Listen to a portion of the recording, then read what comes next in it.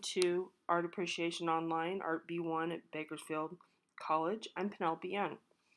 Um, we are 70643, you can see right here, and we have 144 students in this class, which is kind of exciting. It's the first time I'm going quite this large. I've had 124, but we're a big class. So this is our home page right here.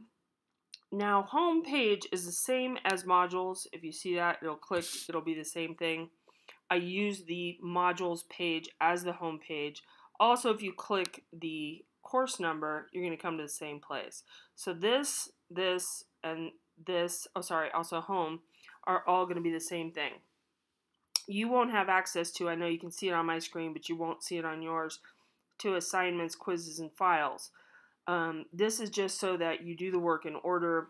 It's already placed in these modules, so if we go to week 1, you can see what is prepared there for you to look at.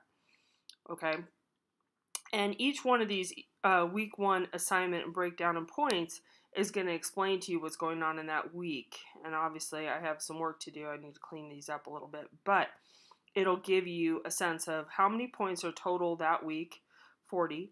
The quiz on the introductory chapter, which I will give you the PowerPoint, same as this audio PowerPoint, and you have access to this with the link, the 21-day free access to the book, so there's no reason not to take it. The first thing you're going to do, though, is the syllabus quiz, and that is going to be, actually I'm going to hit next, I'm going to do it this way. The syllabus quiz, here's our intro, there's a picture of me, and I'm going to ask you to introduce yourself. And then the syllabus quiz here, you're going to have to take this before you get on to anything else. The other work is easier, it's multiple choice and so on, and you have 3 attempts. But this quiz, and you can see I still have the old one in here, I have to put in the fall of 18. But this quiz is going to be an upload. You can download it, mark it, meaning write in the answers, and then upload it again, or you can use PDF software. So you have two different choices here on number 3. So if you fail to take this, you may be dropped from the course, because you really do need to know how to take not only an online course, and requirements for the computer and so on have recently changed, and I emailed that out to you guys, but I'll go over that again.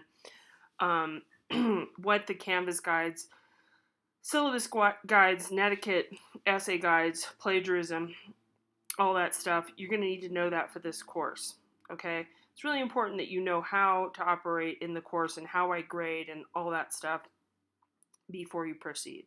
Okay, so that's 25 points, and you're only going to be able to upload these 3 file types. It tells you that right now. Okay, it's a file upload. You have 3 choices. All right, let's go back to the home page.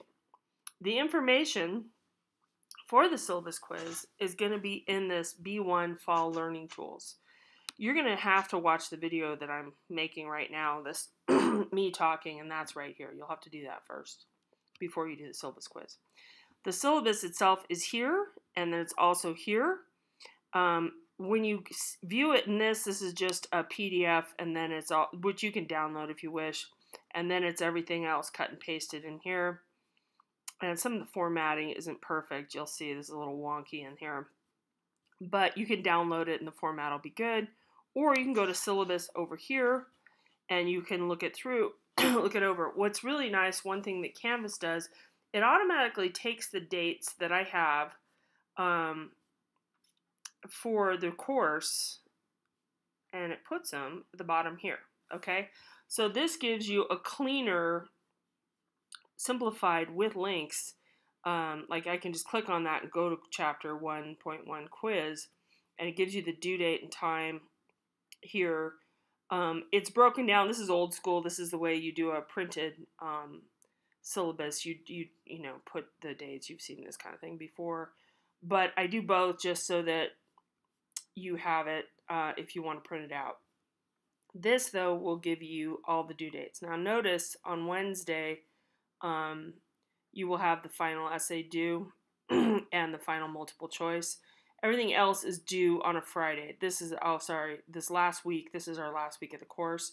Also, the extra credit if you volunteer with the Bakersfield Museum is due that Monday.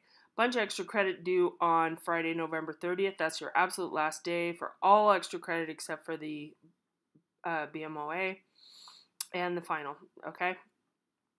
All right, so that's that information. If you go over here, the other way to view the calendar, you can either click on this or see where I am over here. This is your first menu bar, calendar. And this is really nice. You have all the assignments listed for that date. Okay, and there's one other thing we're going to do. So you can do it by week, which I don't like as well because I feel like it's not, see how it's not really that great. I would do it by month, and then you can see what's coming up, okay? Due dates do not change. You absolutely have to follow the due dates. I give you 5 extra minutes. It's really 11, but just in case you're up here, your clock didn't quite,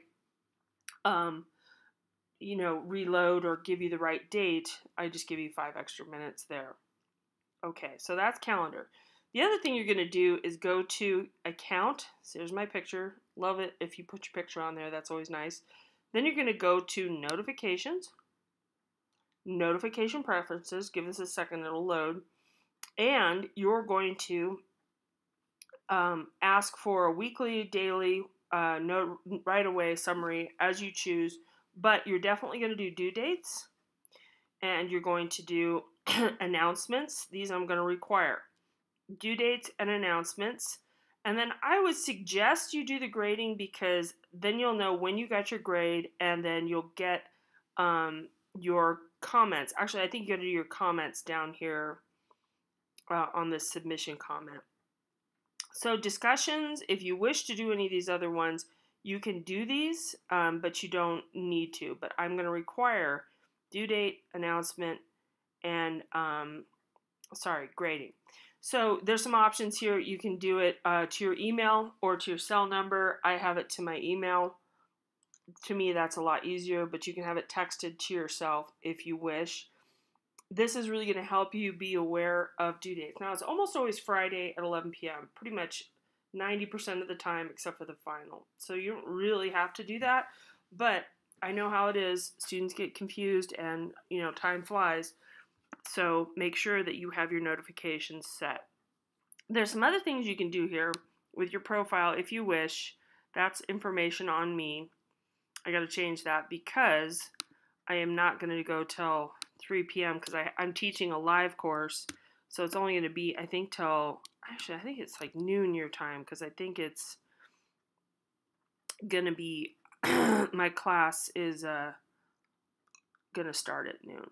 All right, so you're going to email me. If you email me on Friday, and the due dates are Friday at 11 p.m., if you email me at 10 p.m. with a question about the assignment, I'm not going to email you till Monday, and I'm not going to extend the due date for you because you had a question. So make sure you email me earlier, 48-hour turnaround time. So I'm not customer service, I'm not tech support, and I try to make that as clear as possible because a lot of students think that I'm online 24/7, even though I'm a human being like everybody else. So make sure you're aware of the times that I'm available. And that is on the syllabus also right here. And I have a phone number too. Same thing. I probably won't answer because I teach live courses. And also, I might be in a course myself. I do sometimes take courses. So you will get voicemail and then I will call you back probably a day or two later. Okay? Probably not the same day. It doesn't happen very often, depending. Okay? So that's my contact information. I will not email you until Monday morning from Friday. So I take the weekend to grade. I'm also teaching an all-day Saturday class. So there's no emails, there's no contact on the weekends, period. Okay, so that's the end of video 1. We'll do another one.